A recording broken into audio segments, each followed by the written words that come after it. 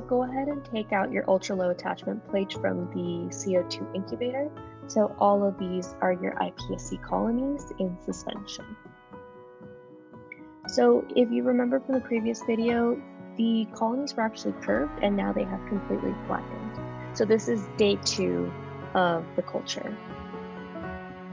So go ahead and take the ultra-low attachment plate to the biosafety cabinet, and we're going to be changing media today. So we're going to be using EV20 to go ahead and continue on with embryoid body formation. So what you'll do is transfer all the colonies into a 50 ml conical tube. Remember, these could break fairly easily, so be careful when you're pipetting up and down.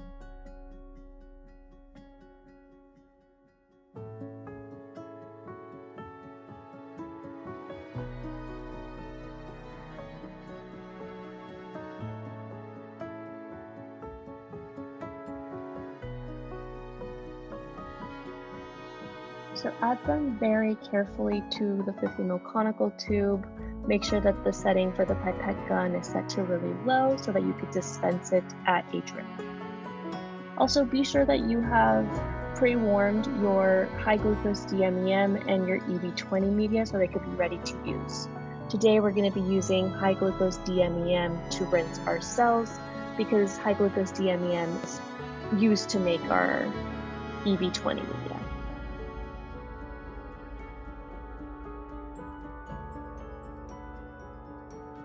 Once all the colonies are collected, let them settle to the base of the conical tube.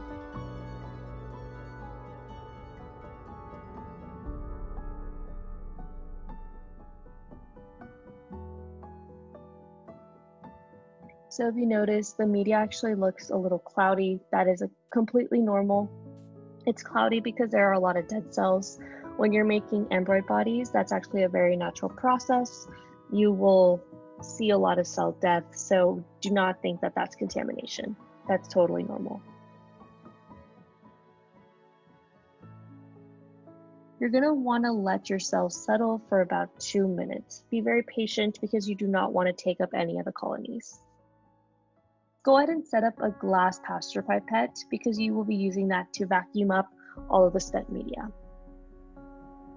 Today we're actually going to be using micropipette tips to slow down the suctioning.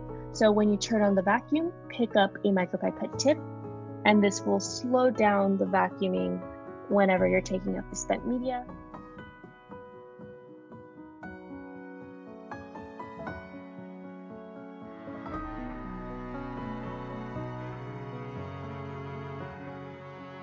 So go ahead and take up all of the spent media. Again, be careful not to disturb any of the cells at the base of the conical tube.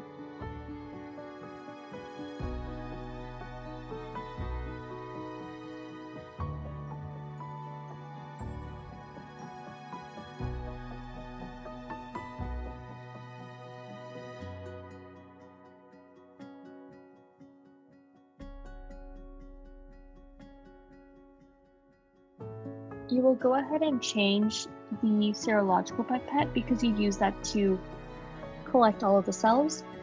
Get a fresh glass serological pipette. You will be using this to add the DMEM to your cells. Again, we're using DMEM high glucose to rinse off our cells. We will be using 5 milliliters of the high glucose DMEM to wash our cells. So the reason why we are washing is because we want to get rid of all the traces of the first media that we used.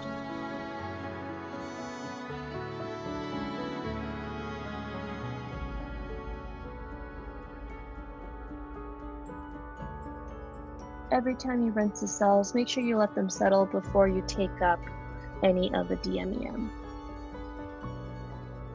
So our previous media actually contained knockout serum, so we don't want traces of knockout serum to continue on in the culture because our EB20 media does not have knockout serum. So we are going to want to rinse quite a few times.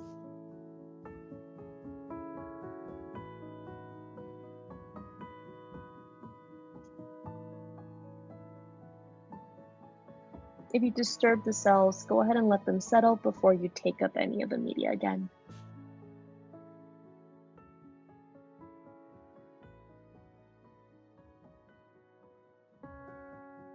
And we're going to go ahead and wash the cells 5 times with 5 mL of high glucose DMEM each time.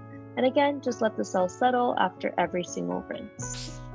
After you've rinsed off your cells 5 times and you've taken out the last of the DMEM, we will be resuspending the cells with the EV20 media and plating them onto new wells on an ultra-low attachment plate.